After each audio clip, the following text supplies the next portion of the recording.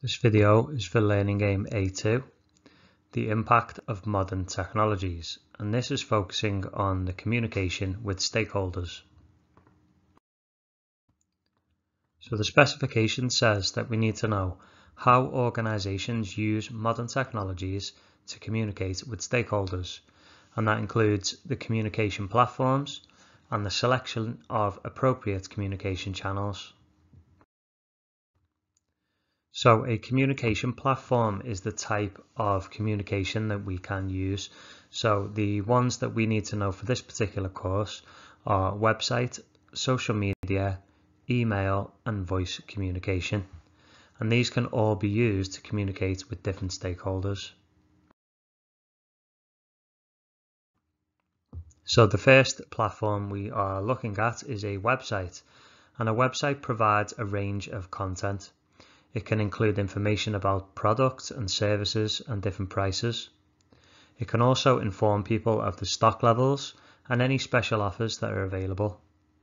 Websites are often used to provide an option to buy an actual product. Social media is a very difficult one to kind of go into because there's so many different areas to social media. But as a standalone platform, just as a whole category, most businesses can communicate in a much more relaxed and informal way on social media. It provides a platform with quick and easy correspondence between the business and any stakeholders. Social media is often used for feedback on products and for customer service. Email is another communication platform, and it's used as a much more formal communication platform. It's instant, allows attachments and multiple recipients. Email is largely taken over from printed mail systems.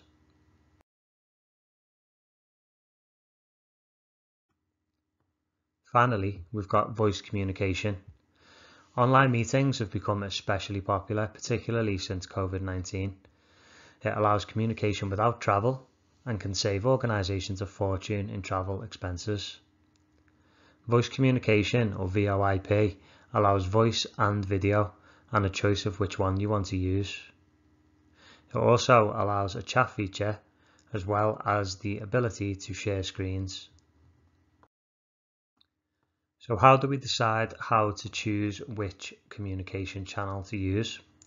Now there's two main methods for the selection of communication channels, and they're usually to do with how you are going to share information. So, are we going to keep it private or are we going to make it public? So if you want to send a private or direct communication, then there is a certain sort of platform that you should go with. Usually the more private and personal and professional messages that you want to send would go through something like email, where it is a private form of communication.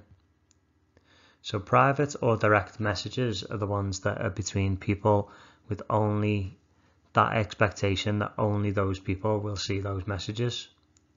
So it's usually used for something like inquiries with payment details, any financial information, or any other private information.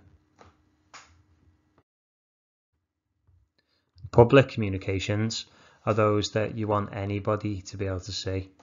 These are usually used by an organization to share things like product information, their opening hours, any special offers, any prices, and any advice on products and their uses.